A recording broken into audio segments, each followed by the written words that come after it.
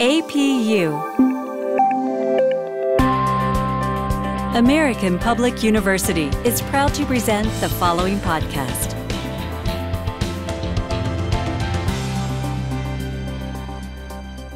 Welcome to today's American University System podcast. My name is Dr. Bjorn Mercer, and today, for the Everyday Scholar, we're going to be talking to Jonathan Hill and Indigenous musicians in the American mainstream. Hi, Dr. Mercer. How are you doing? Good. Welcome, Jonathan. And I'm really excited to talk to you today. My doctoral minor was ethnomusicology, although I do not know as much as you at all. This is an interest of mine for sure. So let's just jump into the first question. Great. So what is Indigenous music, and what are some of the popular expectations associated with it? Great question. Indigeneity and indigenousness, as it's become known, and the Academy refers to the original inhabitants of a land, or people who are thought to naturally arise from the land. And the relationship to the land is primary in that definition. So it's been applied to global populations throughout the world. For my purposes in my study, it refers to the original inhabitants on Turtle Island, what's called Turtle Island, or the Americas. Music, as it applies to those populations, covers a really, really broad spectrum. But as it relates to the concept of indigeneity, it refers to music that's been shaped by the experiences of indigenous people. It arises out of indigenous contexts, and it is intimately linked to the referential terrains of indigenous people. So history is mapped onto it, the land's mapped onto it, individual experiences are mapped onto it. All those things are integrated, much like with most forms of music. Excellent. Already, I've got 1,000 follow-up questions. Yes. But I will wait until we've gone through the questions. And so, excellent. Thank you for that great opening. So the next question is, what made you decide to research Indigenous popular musicians, and how did you go about it? My interest was kind of sparked through a series of events. I suppose this first experience has to do with my father, because he's a person of indigenous descent out of Northeast Texas. And he was a musician. He used to cut demos as a part-time session player for a very short time in Dallas for some notable people in the 1950s rock and roll scene. And when I got to know him and about his history, there were a lot of indigenous musicians or people of indigenous descent involved in that. So that was the initial kind of spark to start asking questions about the history of this music, because in the mainstream, you always have these kinds of icons that are held up as the beginning of rock and roll and these kinds of things. But on the ground, it looked a little more complicated. Then the second push came from re-release of Jimi Hendrix's work, and it was an illegal release. The estate pulled it eventually. But he had a rendition of I Don't Live Today from the Royal Albert Hall concert, which at the beginning, he says that the song is being played for the Native Americans. I looked into it more, and I found out that Hendrix had indigenous ancestry and that his paternal grandparents had lived in and on reservations in Canada, north of Seattle, across the line, and that those experiences were a direct influence in his music, and he speaks to it. And then the final push came from playing as a touring musician with people out of Oklahoma and Arkansas. And the music scene in Northeast Oklahoma that I was immersed in had all kinds of crossover with indigenous people. There was indigenous musicians there. There were indigenous soundmen, indigenous run venues. And the context was very different than how we often parse up populations and people in books and even in mainstream culture. It was this interesting admixture. And I looked more into it, and it turned out there was an entire history of people from Northeast Oklahoma who had a huge impact on mainstream music. And so from there, I decided to take a break from the bus and from the vans and get into the academy and start unpacking this stuff. That is extremely interesting. I could see how, of course, if your father played, yes, that would directly influence as you were growing up. Yep, absolutely. Now, what instrument did you start out on? What instrument did you perfect? Was that your father's or everything like that? Yeah, I got my start playing percussion, and my father was a guitar player. If you look at the eras of musicianship and the skill sets required to pull off certain gigs, genre is an important consideration, but time is also a really important consideration. And it seemed that the people that he grew up with were very skilled and they played Western swing, which is essentially jazz music played on folk instrumentation. So his sensibilities about time, beat, rhythm, and all these components were all kind of anchored there.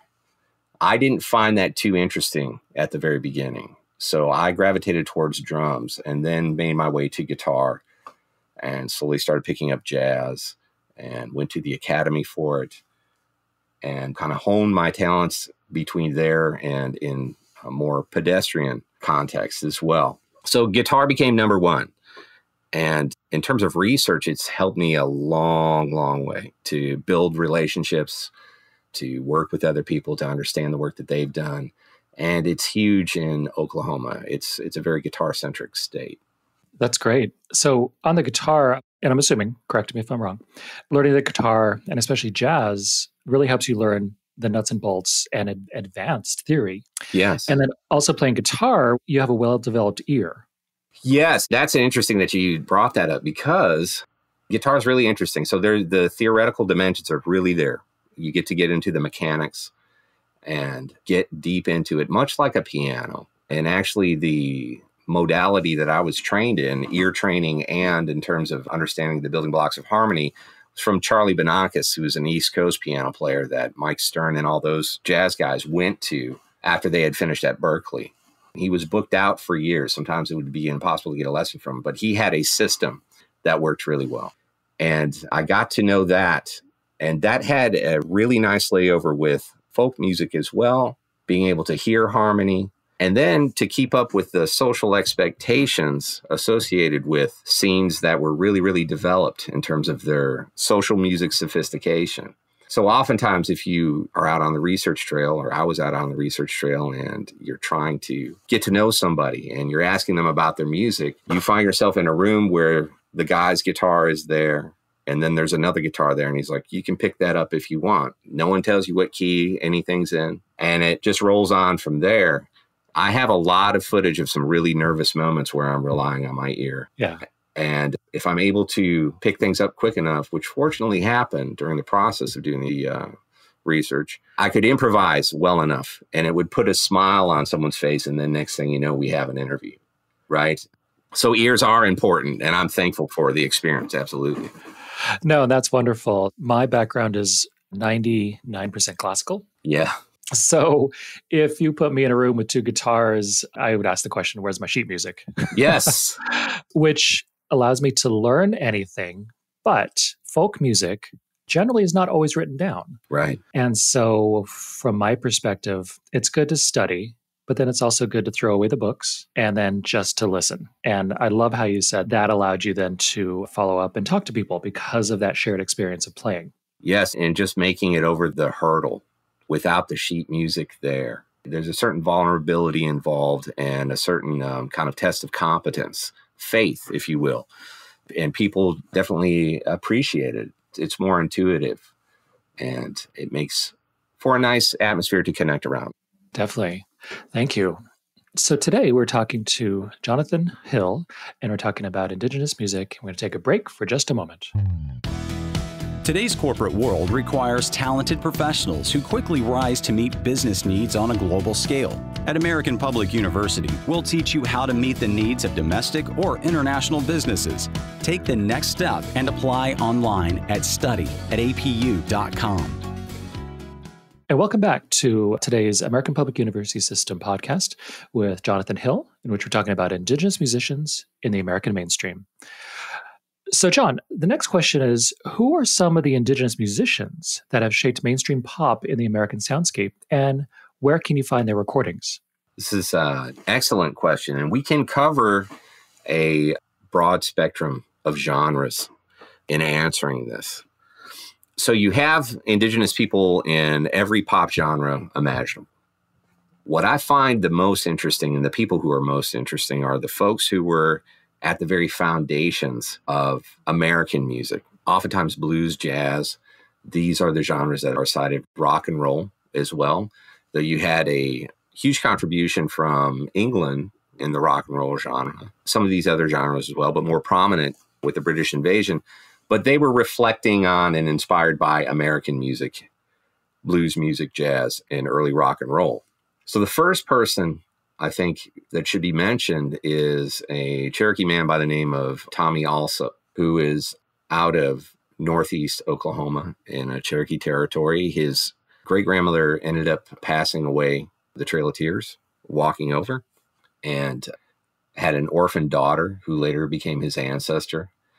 He grew up playing fiddle dances in Cherokee counties for Cherokee people, for some of the settler population as well, and later made his way to Western swing.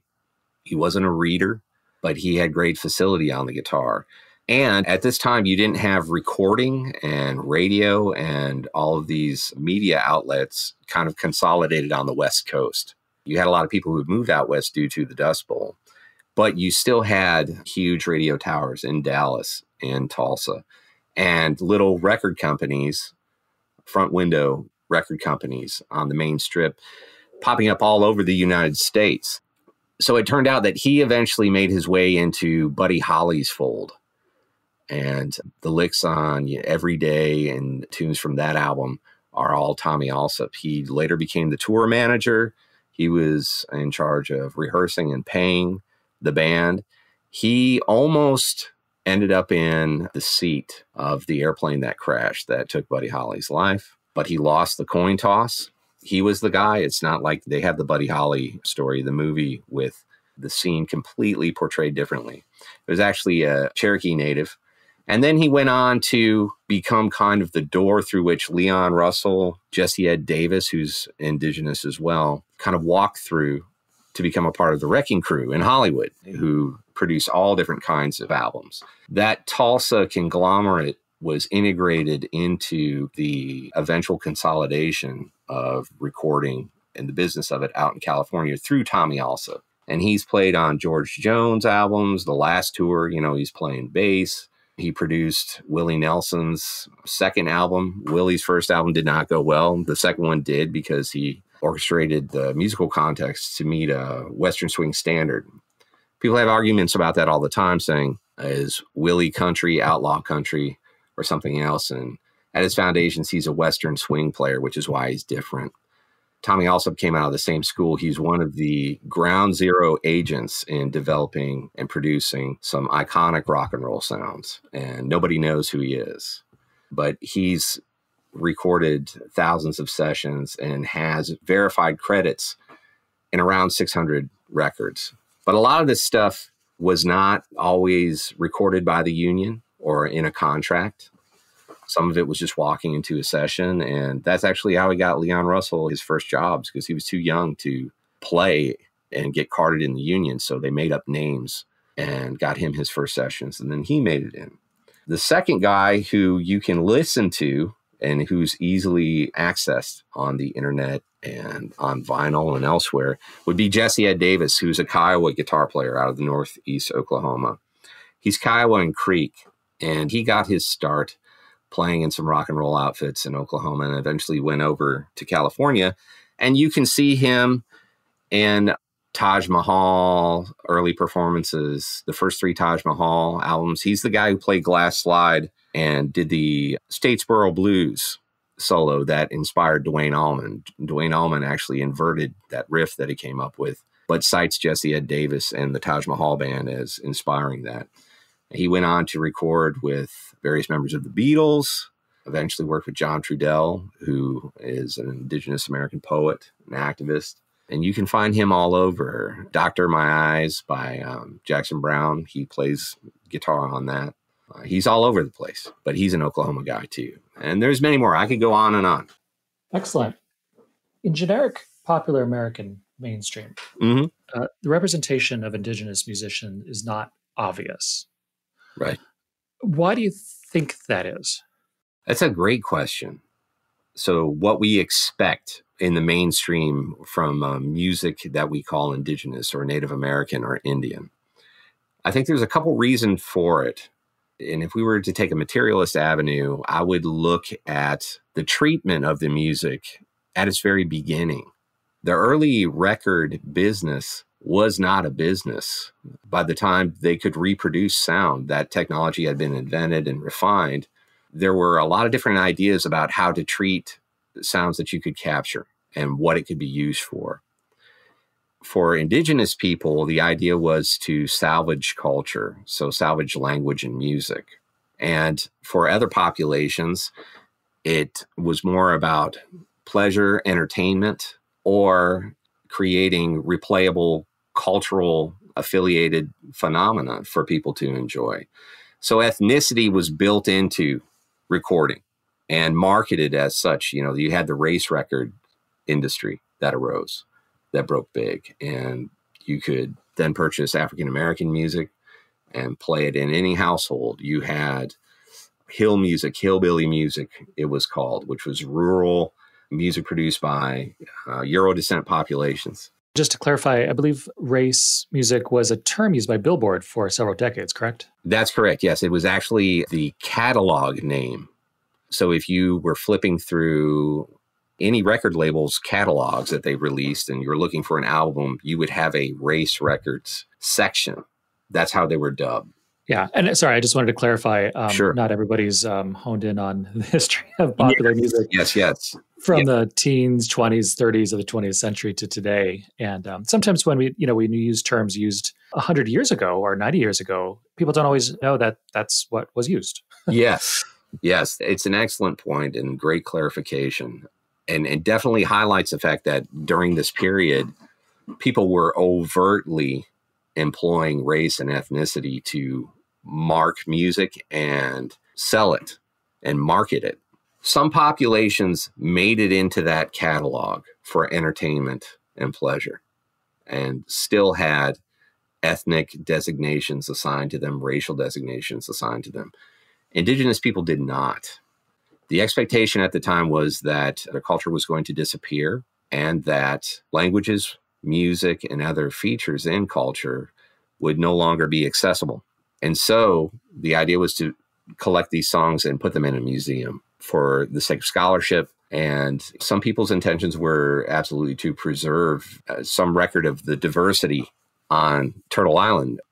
In terms of that, there's over 500 indigenous communities that are still here or recognized, more, including those that aren't. But in terms of linguistic diversity, musical diversity globally, there is more in North America, more linguistic musical diversity in North America than in any other place in the world. People became aware of this, and so the idea was this is going to preserve it.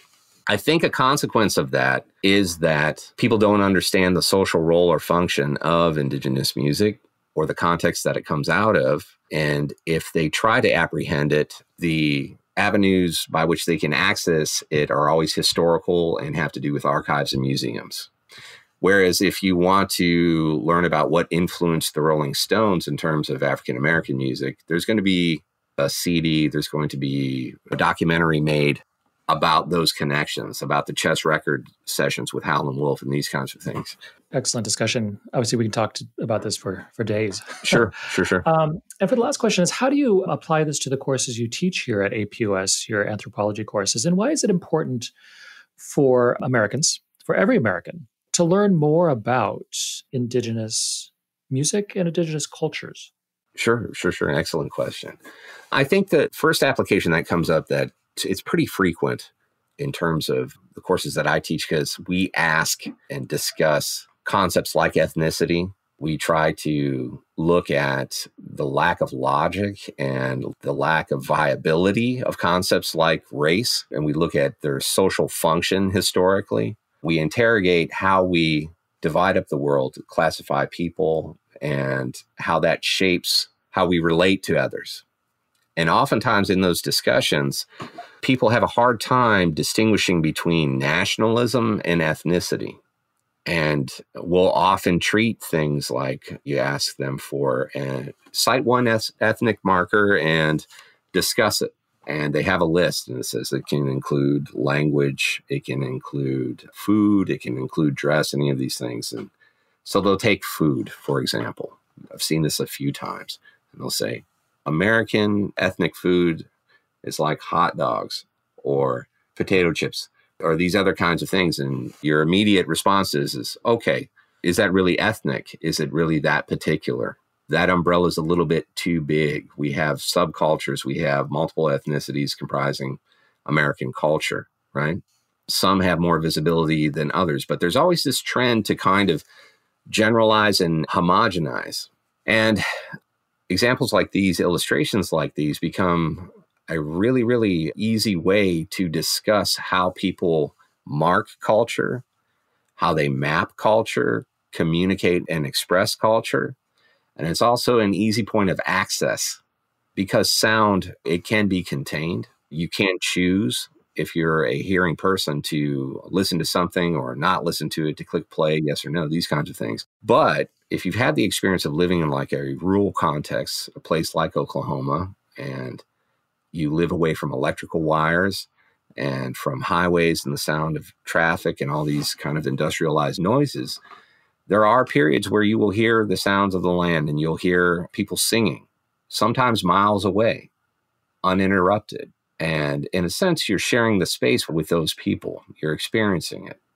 You may not know what you're hearing, but you have access to it.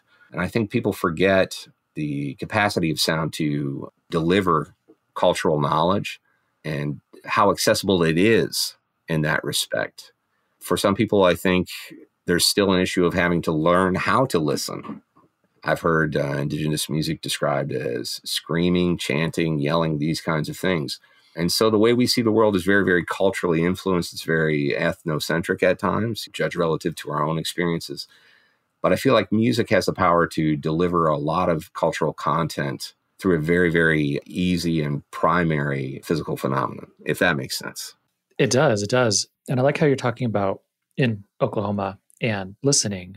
I live here in Arizona. Okay. In which there are tribes all around Phoenix. Yes. And it's very easy to be part and experience a portion of that native culture, but learning about it, I feel that the school systems falls completely short. Sure, absolutely. Only a superficial knowledge of native history and practices are really taught to people. And if you even that, which is really unfortunate considering here in Arizona, Oklahoma, and around the country, native peoples have a federally unique position in the country.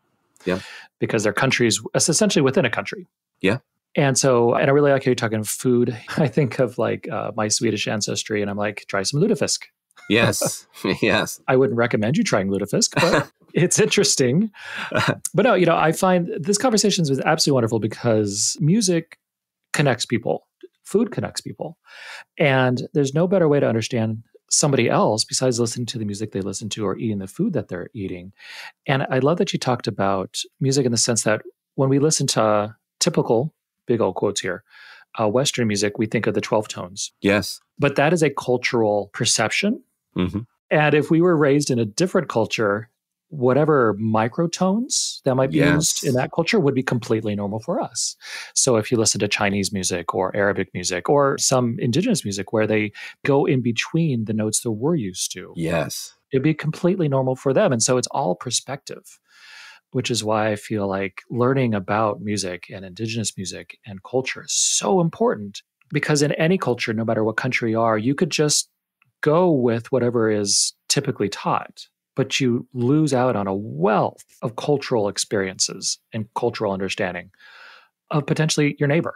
Yes. Excellent points, all of them. It makes me think that we can actually broaden our senses and our experience of music. I'm a fan of listening to the so-called non-Western music. I'm a huge fan of Hindustani music. I'm actually going to go see Ustad Amjad Ali Khan tour with his sons here, and all three of them are sarod players. And seen them play before. They come to UMass once every 3 years. And when you go and you experience what you're talking about, these microtones, and you walk out from that, and if you play it regularly, when you start listening to the content that's built on 12 tones and progressive harmony, you start hearing subtleties in there that you hadn't heard before. Your harmonic and tonal awareness expands as a result. And if you're really lucky, it'll make its way into your playing. That's all great. All excellent mention. Excellent. Well, thank you, Jonathan, for being with us here today at American Public University System. So we talked today to Jonathan Hill about Indigenous musicians in the American mainstream. And again, absolutely wonderful conversation. Thank you. Thanks very much for having me, Dr. Mercer. It's very kind. I appreciate what you're doing and really, really grateful for the invite. It's great to be talking to a researcher and musician of your caliber. It's great to connect around the folk and the sophisticated, and I really, really, really appreciate it. Excellent. Thank you. And everybody have a good day. For more information about our university, visit us at study@apu.com. APU, American Public University.